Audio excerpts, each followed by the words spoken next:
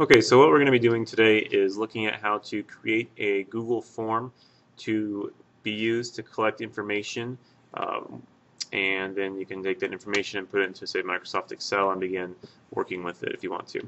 So to make this form, I'm going to go to, probably start off with going to my email, and then I'll go to Google Docs, and your Google Docs will open up.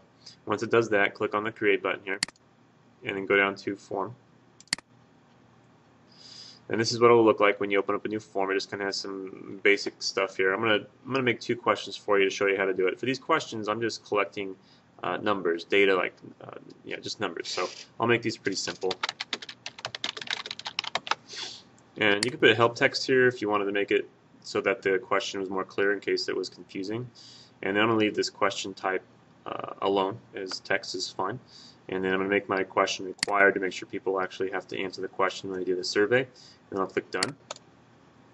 Let's do another question here. So this sample question pops up. I'll click the pencil over here to edit it. We'll say,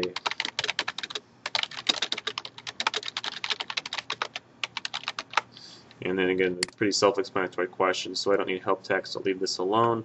I'll make it mandatory and hit Done. If I wanted to add more questions other than these two, I would go up here to Add Item and click on Text or a different kind of question if I wanted a different kind of question. And now I'll give it a name. We'll call this questionnaire. And then, of course, if I wanted to, I could describe it here if I want to, but I don't want to. So over here under More Actions, I have the option of embedding this form onto my website. So I'm going to embed it. Now this gives you the HTML, which is fine. We can use the HTML. So I'm going to copy that for now. I'll show you how that comes into use here in just a second. And then you're going to want to go to your Google site to which you're going to be publishing this document. So I already have mine open. And what I'm going to do is click the Edit button. Once your editor loads, we have two options what we can do here. The first option, go over here to Insert. And down here we have a spreadsheet form. Now, assuming that your Google account with which you use to create the questionnaire is the same account under which you have the website, it will automatically go to Forms, and your questionnaire that you made will be right here. So you can click that and hit Select down here at the bottom. Now, if it was a different website, say this didn't come up because you have a different website under a different account, this won't be here. So what I could do instead of doing this, well, let me show you I'll show you what it looks like with that. You can change the title and the size and stuff if you want to. And I'll save it, and then it comes up like that, so people can type into your Google form and submit their answers. Now, let's look at the HTML really quick, just in case you're curious.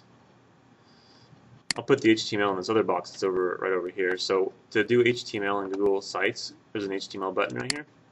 And I'm not some kind of professional in HTML, but I'm just going to stick that code that I copied earlier right here and hit Update. And then I will save it.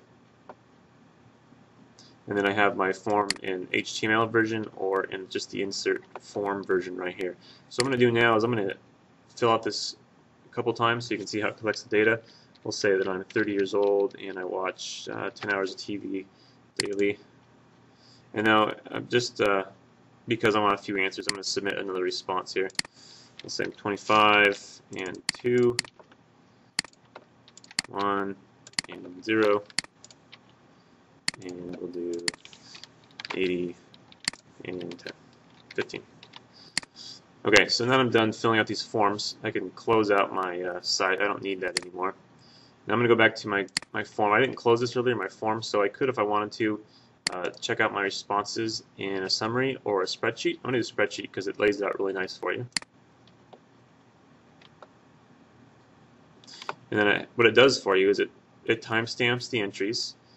It has how old you are for the people right here, and then how many hours of TV you watch daily. So you can imagine if you had more questions, they would come over here, and then if you had more people answering it, it would just kind of fill down this way. So it organizes the information really nice for you. And also, if you want to, you could highlight this information and copy and paste it into a Microsoft Excel sheet, and then begin adding formulas if you want to make certain tabulations and stuff. Now, just in case, earlier I clicked on that button, or I came back to that form and I clicked on to view the results of it.